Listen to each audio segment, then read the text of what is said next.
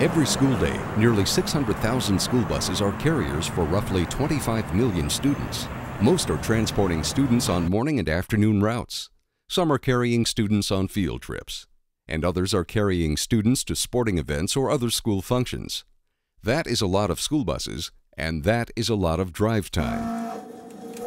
Many of the school buses are using diesel fuel.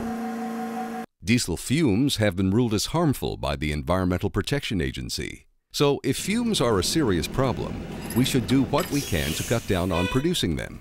And as we just mentioned, with so many school buses on the road, all school bus drivers should be aware and remain proactive in doing their part to reduce harmful pollutants. This applies not just to the environment, it also applies to students' health and the health of school bus drivers.